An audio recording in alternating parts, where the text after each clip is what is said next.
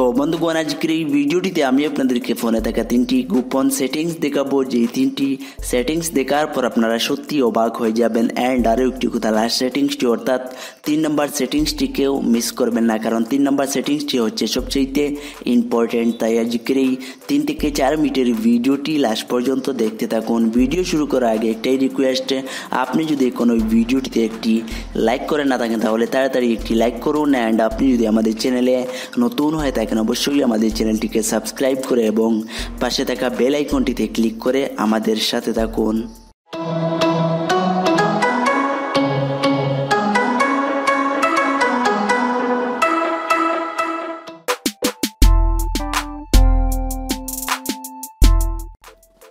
তো প্রথম সেটিংসটি করার জন্য আপনারা চলে যাবেন আপনার ফোনের সেটিংসে চলে যাওয়ার পর এখানে নিচে চলে যাবেন অ্যান্ড এখানে পেয়ে যাবেন অ্যাক্সেসিবিলিটি সেটিংস। তো এখানে দেখুন আমার ফোনের অ্যাডিশনাল সেটিংসে যাওয়ার পর এখানে নিচে দেখতে পাচ্ছেন দেওয়া রয়েছে অ্যাক্সেসিবিলিটি। তো আপনি আপনার ফোনের সেটিংসে যাওয়ার পর এখান থেকে অ্যাক্সেসিবিলিটি সেটিংসটিতে একবার ক্লিক করে দেবেন।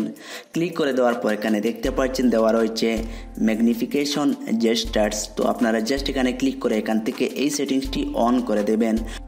অন করার পর যদি আপনি আপনার ফোনের স্ক্রিনে 2বার কিংবা 3বার ট্যাপ করেন তাহলে দেখবেন ফোনের স্ক্রিন জুম হয়ে যাবে এবং আপনারা খুব সহজে ফোনের যে কোনো ছোটো টেক্সট জুম করে রিড করতে পারবেন।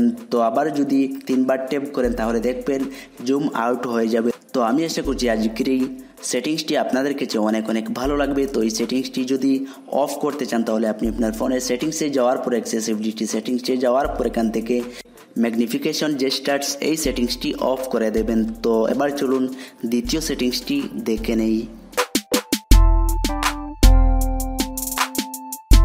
তো এবার আপনি আপনার ফোনে থাকা গুগল ফটোজ অ্যাপ্লিকেশনটি ওপেন করে নেবেন। তো এই অ্যাপ্লিকেশনটি প্রায় ফোনে ডিফল্ট হিসাবে দেওয়া রয়েছে। তো আমার ফোনে এই অ্যাপ্লিকেশনটি দেওয়া রয়েছে। যদি আপনার ফোনে দেওয়া না থাকে তাহলে আপনারা প্লে স্টোরে গিয়ে যদি সার্চ করেন গুগল ফটোজ তাহলে এই অ্যাপ্লিকেশনটি পেয়ে যাবেন। এখান থেকে অ্যাপ্লিকেশনটিকে ডাউনলোড করে ইনস্টল করে ওপেন করে নেবেন। এবার দেখুন আমি আমার ফোনে থাকা গ্যালারি থেকে একটি ইমেজ সিলেক্ট করে নিচ্ছি। সিলেক্ট করে নেওয়ার পর এখানে 3 নম্বর দেখতে পাচ্ছেন একটি আইকন রয়েছে। আপনারা জাস্ট এই নিচে দেওয়া 3 নম্বর আইকনটিতে একবার ক্লিক করে দেবেন।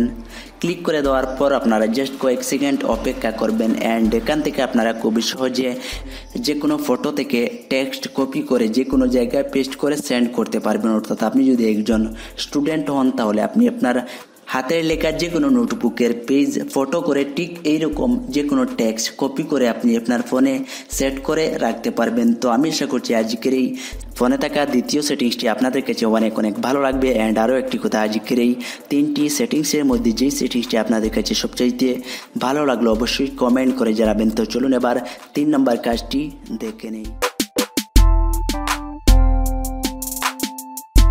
এবার আপনি আপনার ফোনে থাকা গুগল ক্রোম ব্রাউজারটি ওপেন করবেন। ওপেন করার পর এখানে দেখুন আমি লিখছি ফটো লিখে সার্চ করার পর এখানে দেখতে পাচ্ছেন অনেক বড় একটি পেজ ওপেন হয়ে গিয়েছে। অ্যান্ড এখানে নিচে দেখতে পাচ্ছেন অনেক লেখা রয়েছে। তো এবার আমি চাই এই পুরো পেজটাকে আমি আমার ফোনে সেট করে রাখতে, বা এখানে গুগল থেকে যে কোনো কিছু সার্চ করে যদি আপনি আপনার ফোনে PDF ফরম্যাটে এই পেজটাকে সেট করে রাখতে চান বা প্রিন্ট আউট করতে চান তাহলে জাস্ট এই 3 ডটের লাইনে ক্লিক করে দেবেন। অ্যান্ড এখানে দেখতে পাচ্ছেন দেওয়া রয়েছে শেয়ার। আপনারা জাস্ট এখানে শেয়ারে ক্লিক করে দেওয়ার পর পেয়ে যাবেন প্রিন্ট। তো আপনারা জাস্ট এখানে ক্লিক করে দেবেন। ক্লিক করে দেওয়ার পর এখান থেকে চাইলে এই পেজটাকে প্রিন্ট করতে পারেন, বা এখান থেকে আপনারা এই পেজটাকে চাইলে PDF ফরম্যাটে আপনি আপনার ফোনে এই পেজটাকে সেভ করে রাখতে পারেন। তো আমি আশা করছি আজকের এই ভিডিওটি আপনাদের কাছে অনেক ভালো লাগবে। অ্যান্ড আরও একটি কথা, আজকের এই ভিডিওটি আপনাদের কাছে কেমন লাগলো অবশ্যই কমেন্ট করে জানাবেন। যদি ভালো লাগে তাহলে এই ভিডিওটিতে করে দিন একটি লাইক। দেখা হবে নেক্সট ভিডিওতে। সবাই ভালো থাকবেন, সুস্থ থাকবেন এবং আমাদের সাথে থাকবেন।